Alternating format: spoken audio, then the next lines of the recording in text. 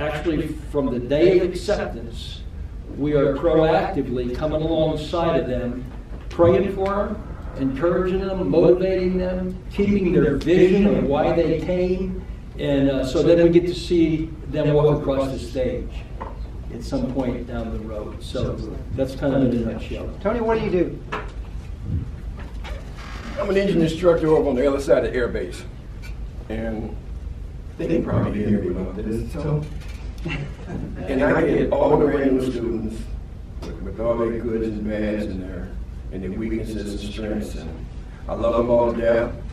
For a grown man to hug another man on the first days, I don't have a problem with it, but it scares some other ones. I know I'm not strange, it just comes out that way. I help with the death in the family and divorces, child raising, and how to be a good husband, and how to find Jesus, and I try to teach them most of the time. I say like 95% I teach them good stuff. Every now and then, 5% some bad stuff might slip out, but we can catch it later on down the road. That's about what I do. People that met me at the front door, I've been blessed with being able to talk. And I've been blessed with a bucket of love that God says when you go back home, it should be empty. And I share it. And I've only had, all the time that I've been here in 7 years, I've had 3 people step away and didn't want to hug. 3 out of 7 years. That's outstanding. So I just teach, and I try to be real. I try not to tell too many lies. I try not to fabricate too much. I try to be those 7 things up on the board, on the wall, and sometimes I measure up, sometimes I don't. And sometimes I'm okay, and sometimes I'm not. And sometimes I want to do, and sometimes I don't. You know what I'm saying? But I got good people that stay with me. My wife keeps me pretty straight. Joe keeps me pretty straight. I met a new guy back there, Rick. This guy right over here. Don't want to go there. I had tremendous highs, and I had real bad lows sometimes. And I really think that I'm not good enough to be Christ's ambassador. I think I'm not good enough to represent the Lord, because I fluctuate. And the people that I see, they don't fluctuate. And then that's why I'm sitting up here, because I don't have problems with telling them how I feel. Can you hear us fine back there? Is everybody here? Yeah. Can you hear? Can't hear? Yep. Okay. Martha, can you hear? That's my wife. Okay, we're going to talk louder so that because I want us to be able to interact a little bit more on this. So I want Doug to share a little bit of his background. Doug, how did you get involved with BLE, and why did you get involved with BLE? Actually, I met a gentleman by the name of A.C. Johnson, who's sitting in the back of the room back there. I think it was sometime in the late 80s. And AC was the executive director of BLE. I had come to know the Lord in 1979 and moved to San Antonio in 80. And I was what I call radically saved. I went from basically no time with Jesus to I couldn't get enough of him. And took over a couple business operations here, and just felt like I was supposed to kind of like evangelize the world within my business. And then I met AC, and he told me about BLE and that there was a ministry specifically for that. So, I mean, I was like on fire, and he'll tell you, I started lining up breakfasts like over at the Maggie's restaurant where I could go speak to business guys and go, hey, you haven't heard about this? Oh my gosh, this is, you know. So then I got on, started teaching BLE. Then I was on the board several, I don't know, probably 2 or 3 times. And so BLE's been a huge part of my life. AC and I have been meeting since the day we met, probably at least monthly for probably 15 years, weekly. Maybe another 5 years every couple weeks. Now we still meet when we get a chance, and it's probably a couple times a month. But he was the guy that raised me up as what it's like to be a believer. for the most part, in addition to my pastors and stuff. So BLE's So how's it helped you in your work? Oh, it's you know, I happen to be in the health club business, and years ago, that was not necessarily a real shining example of a Christ-like place. But I actually got to hear members being won to the Lord in the locker rooms and on the exercise floor, and employees coming to know the Lord. So for me, it was a natural. I like to have God conversations, and I have a heart for people. God's given me a passion for people. So obviously, if I love them that much, I need to tell them about eternity, because that's a long time, as Tony will tell you about. So that's just part of who I am. So it was just a natural fit for me. And of course, I've had an opportunity to go out and teach BLE to a lot of different businesses. And then Phil called me one day, hadn't taught in a while, and he asked me if I would volunteer to teach at Hallmark. So Phil did a study here, and I did a study at aviation, and that's kind of so when you started, life-changing. He started a study at Hallmark has an aviation facility over on the airport where they train people in aviation work right there. And so was that the first time you were leading a Bible study there? Oh yeah, absolutely. Was Tony in that group? Well, yes and no. Yeah, he was.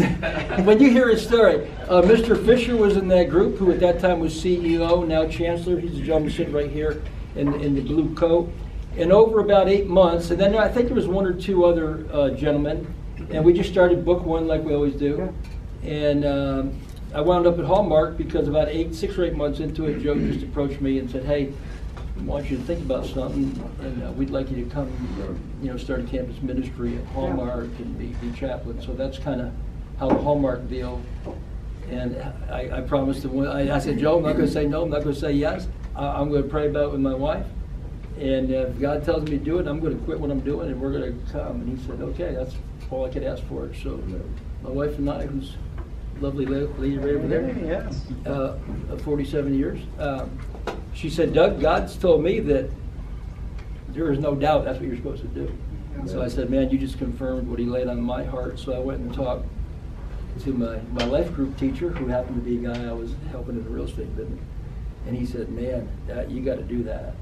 So that was how I wound up. Yeah, so how do you approach, because you have students that are here that some are professing believers, but there's many here that are not. So when you bring in biblical leadership for excellence, obviously the Bible's involved in it, people looking up verses and things.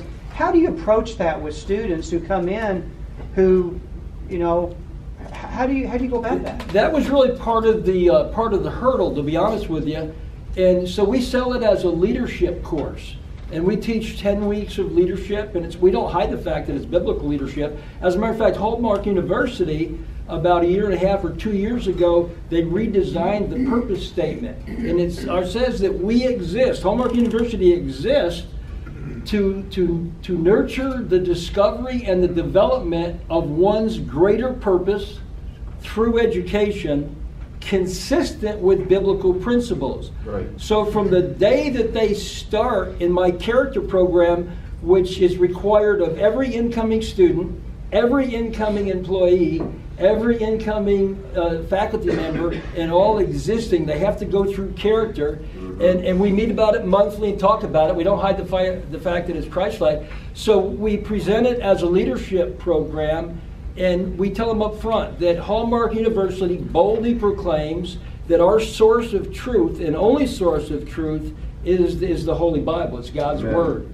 And we don't dictate to them their source of truth. So we tell them, and we say, "Hey, you can have any source of truth that you like, but you need to know if you're coming here, our source of truth is always going to be God's Word.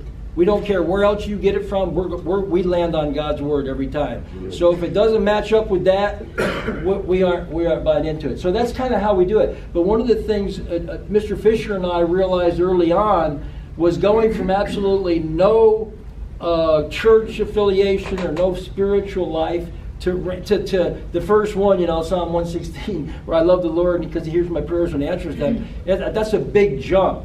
So we might get 10 or 12 or 15 people show up for an orientation where we lay out the thing, and they buy in, and then about 3 weeks later they find out, hey, this is serious stuff, and I'm not sure I'm ready for this. So you lose 30-40% sometimes. Because they're memorizing verses. Oh, too. they're memorizing the verse. And at Hallmark, we do a thing called character with distinction, and we set the bar high. One of the ways that they can earn that when they graduate, special recognition. And then Rick, who's in career services, he's talking to industry partners about character with distinction, and our graduates, what they're doing as an option to say, hey, I'm someone of moral character and ethical character. So they literally have to go through that, and we make them memorize all 10 verses. So on the 10th week of BLE, they have to know all 10 verses of that study. So week 1 they know 1, week 2 they got to know 2, week 3 they got to know 3. So it goes all the way through, and yeah, it's kind of so take 2017. Mr. Fisher's in my BLE class, right? So he gets done. So then we do book 2, and then we do book 3, and now we've done 75 additional weeks. We've never stopped. We still meet every Tuesday. Tonight he's going to lead a BLE group here at this campus. Starts at 6 and goes to 7:15. And then, or 5 and 6:15. Yeah, and then he goes, and then he starts 5 minutes later and does a second group BLE one himself personally, the man over the whole system. And then I do one at aviation this afternoon from 3 to 14. I co-facilitate with Tony, and then on Fridays I do one here at noon. So right now there's 4 BLE classes going on at Hallmark University, faculty, staff, and students. But that, trust me, I'm not saying it's about Doug or about Mr. Fisher or about Tony, and they'll tell you. It's God. God is on fire. He's moving here, and he's using higher education to come in. And we don't overtly out there say, hey, because God has laid on the founder, the mission is to reach people that are unreached, that normally probably wouldn't be attracted to the university, and then loving them right where they are when they come. Loving them just the way they are, and then you earn the right to share Jesus with them. And you get them to come to BLE and take leadership.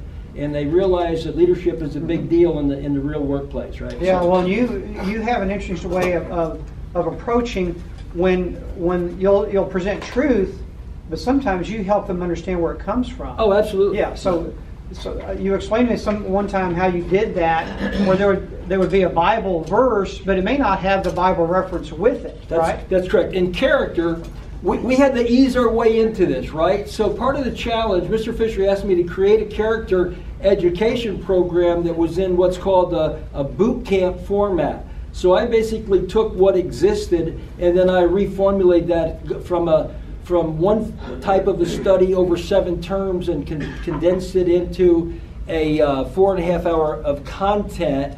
And so we started off initially without putting any of the scriptures in the character training, and I would just very kind of under the covers throw out stuff that was spiritual.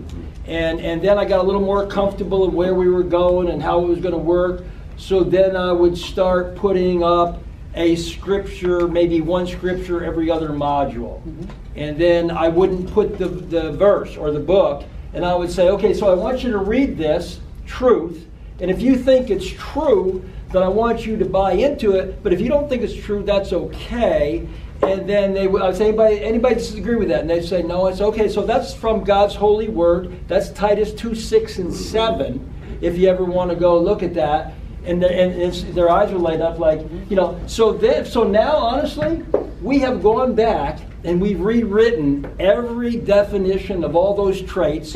We sat month after month searching the scriptures for verses that support our definitions, and then we wrote the definitions based on God's word.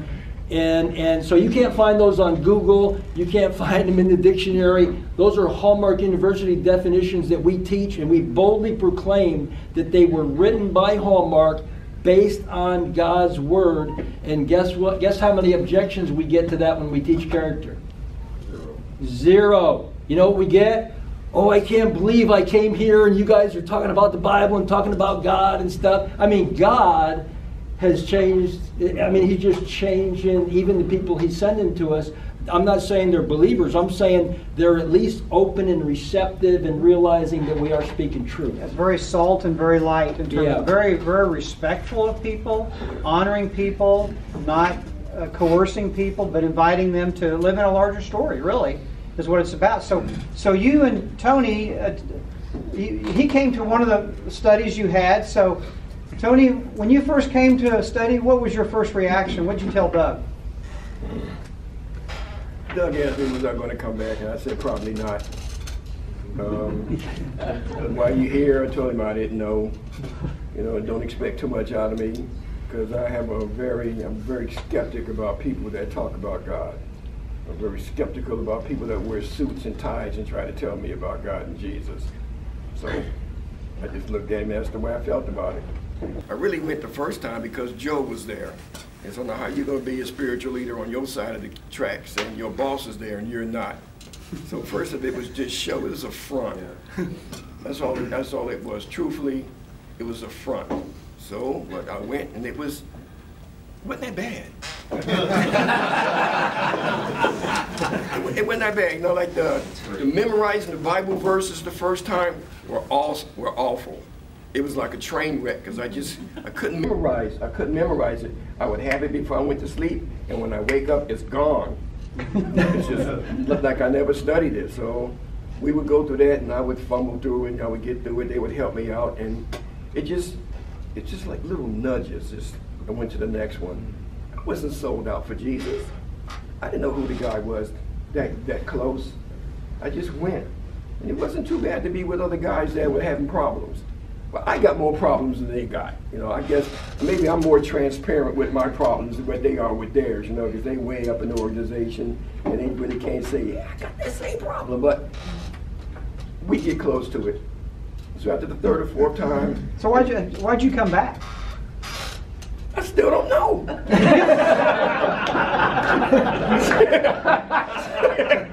I can't give you a strong foundation of why I came back, because after the first or second time, I didn't care if I went or not. I'm not going to do something I don't want to do. Mm-hmm. Well, not for long. Mm-hmm. But then I noticed that I just kept going back. Mm-hmm. So that would have to lead me to believe now, since it's 2 years. Over 2 years. It was 2 years that it wasn't in my own understanding that I was doing this. So God doesn't work. He just doesn't say, at least with me, he doesn't. He just puts that little thing there, and you go to, it's small degrees at a time, very small.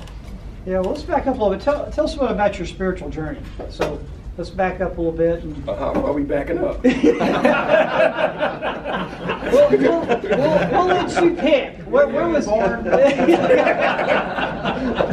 So I know you and I talked about some challenges that you went through earlier on, and spiritual journey is not good. It's not good on my side.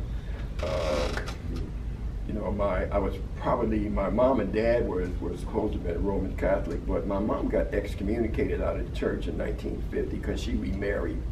So I threw them people off. I didn't want to be associated with somebody that didn't want to be associated with my mother. So on me up. So I was kind of angry with God for that, because I didn't understand that. But I still went to a Catholic school, and I've been indoctrinated. Not indoctrinated. I've been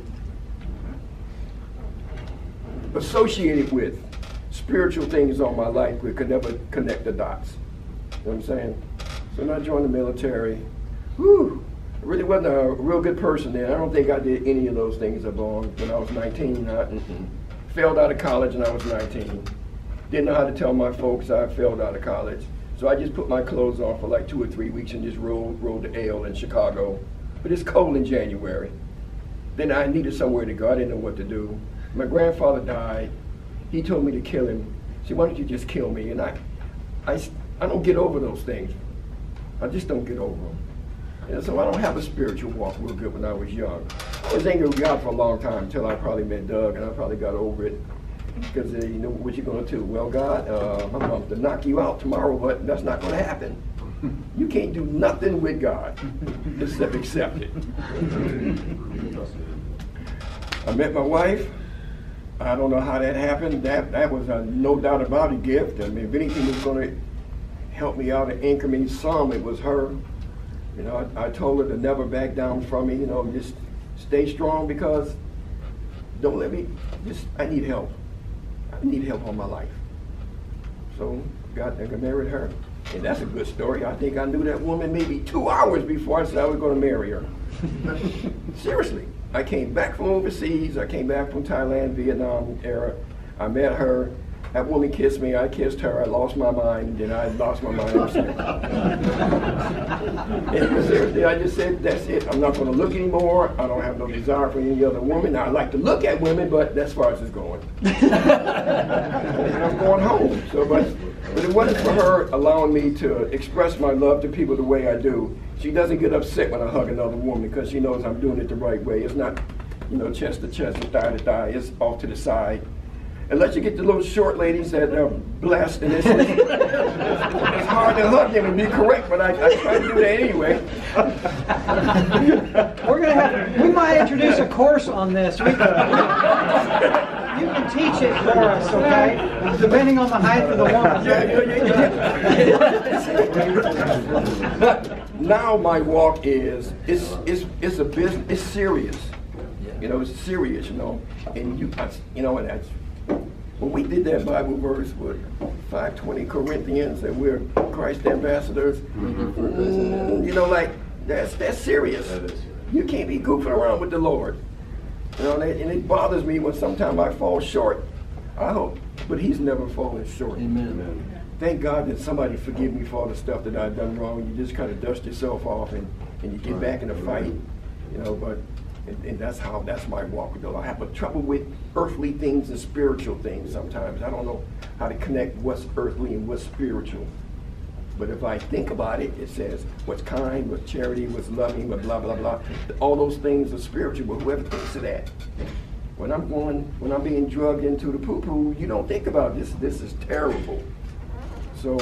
Yeah, so Tony, was there a point in time where things got really hard and difficult and was a real turning point for you? And oh yeah, one day my wife rolled over and looked at me, she said, "I hate you." And I said, "Jesus, baby, how do you go from love me to hate me? There's love, I love you a little less. You know, I like you, I dislike you, now we down." Because that's the way men think. It's just sort of around on that. She's like, "I hate you," and I can spit. I said, ooh.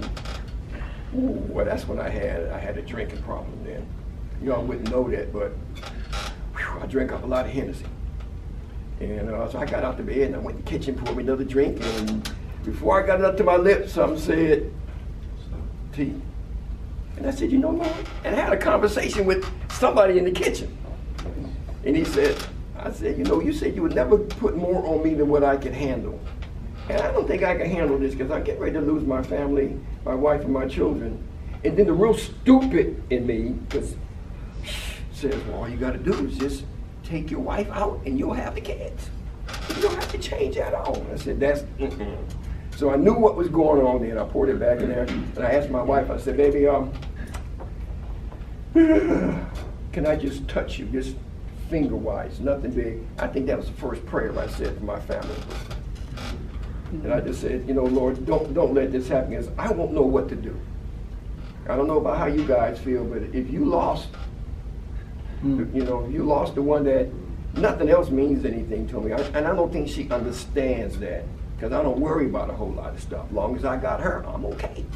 As long as I got Jesus and her, I'm dynamite. You understand me? So that's the way I feel about it. And whew, so I just got to bed, went to sleep, and woke up the next morning, and I looked at her, she looked at me, I looked at her, she didn't say nothing, I didn't say nothing. Some said, "Don't say nothing." I got up, I put my clothes on and left. And I wasn't expecting no conversation when I got home, no dinner. I didn't expect her to be home when I got home. She might have went to the movie. I came home, I looked at her, she looked at me, and someone said, "Don't say nothing." Dinner was cooked, and I said, "Phew, I've averted a big major problem." I let it stew for a while, and then I said, I got to change.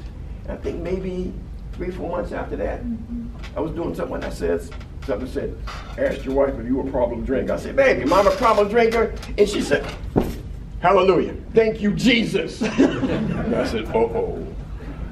And I said, "I need your help to help me drink."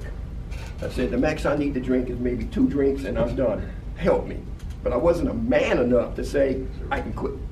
So I was going to drink a Coke to let everybody still think I was still drinking, but I was really drinking Coke. And now I'm okay. Amen. Amen. Thank goodness. Hey. So now when she wakes up in the morning, what does she say to you? Hi.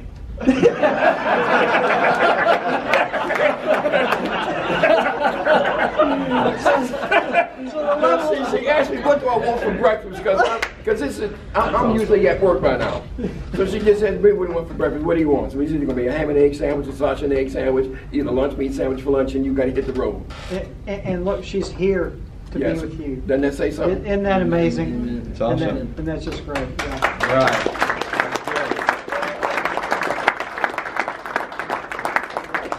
So I want to. So here's Tony comes in this study, and he is not sure why he's there, except to maybe curry favor with the boss. Says he's probably not going to come back, and now he's helping co-lead a study. Amen.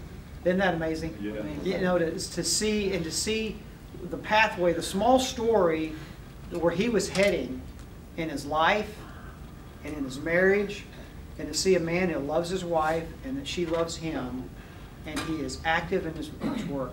And Doug, I want you to share a little bit about a few weeks ago what happened in one of the studies, and I think it's investing in the people study. It was book 1, chapter 7. What is success? What is success? And we're co-facilitating it, and he's leading it. So we get to question 7. I think it was question 7. But anyway, and it talks about, you know, identifying heroes in the Bible and then heroes in your life. So there's about a 41 or 42-year-old guy, Jewish man, sitting in BLE, has learned all the memory verses verbatim. And he says, well, I probably got 4 heroes. And he named 3 of them. He told just a brief story about them. And then he looked at Mr. Harris and he said, Mr. Harris, you're my 4th hero. And Mr. Harris, wow, you know, he's just like neither one of us were expecting that. But this guy, if you ever came to the aviation campus and see the love that pours out of him, you know, he's just driven. He hugs everybody. You see, walk through the campus, he's praying with the students. He may be praying with the faculty member. Okay, so Tony handles that one. And then the next guy is about 50, young guy, compared to me. He's about 50, and he looks at Tony and he starts weeping. And he says, Tony, you know, I think of my whole life, I don't really have any heroes. I can only name one. And Tony said, well, all right. Well, who would that be? He said, you. And Tony's sitting there looking at him, and he doesn't know what to think, right? Because he thinks he's just going to work and doing what he does. And yeah, so the guy then just literally, and then by that time we were probably, pretty close to weeping. But anyway, so he says, man, I've just never had anybody in my life. He said, you know, I didn't even realize, and his testimony in week 1 at orientation was, I always ask him, in 30 seconds, tell me why you feel like God put you in that chair today. And these guys, both of these guys said, you know, Doug, we have no idea. We're going through life, and we heard about Hallmark University, and never thought about going to a university. Just we started looking into it, and for some reason, God had us stop doing what we were doing. We showed up here in aviation, and he's looking at Tony like, Tony, I think it was to meet you. I think it was to watch the way you've lived. We've been, you know, watching you in class and hearing you and see the way you love people and sharing your story and sharing Jesus.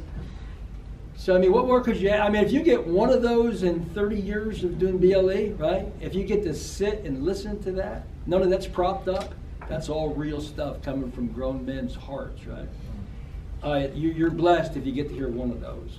And he heard 2 of those at one time, and to be able to be co-facilitating them and hear that, it kind of blows you over. But it's those little, I call them God winks. Yes. Every once in a while, you evaluate. I told my wife the other day, she came home and I got my box out on my table, and she knows what I'm doing. I'm going through and reading the box of letters from parents of basketball players that I coached and people that work for me and people who are praying for me. And I got a videotape a guy made for me, and every once in a while I have to go back and remind myself that, you know what, whatever you're up to today, it's about this stuff. So that fires me up. That's God allowing you to see that you're doing what I'm asking you to do. And again, that's not about me, that's Him. And the privilege that I have, now listen, I can dramatically show you almost exactly what he did the first day. He said, hey, I have no idea why I'm here, I don't care, I don't even know if I'm coming back next time, probably won't, I'm probably won't. So don't get your hopes up because I won't be here. And he's probably missed 2 while he was on vacation since December of 16. Right? So God, now this is just one example, God is working. That's it. And you can imagine the impact He's had.